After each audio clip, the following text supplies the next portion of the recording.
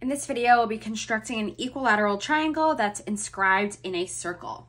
So we're going to go through one example of this here, and we're going to base it upon the inscribed hexagon construction.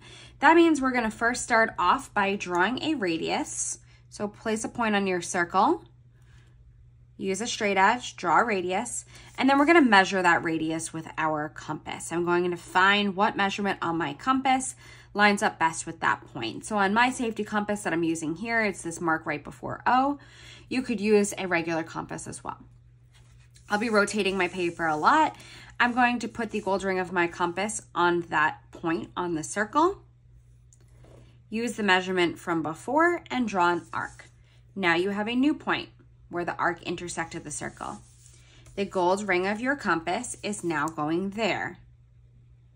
Use the same measurement, get a new point. And I'm going to keep repeating this process, rotating, going around the circle until I have a total of 6 points, and that 6 includes the original point that we drew.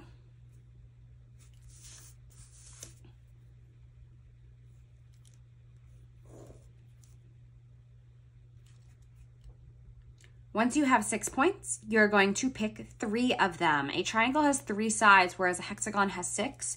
So you're going to pick any 3 that alternate, and you are going to use a straight edge and connect them.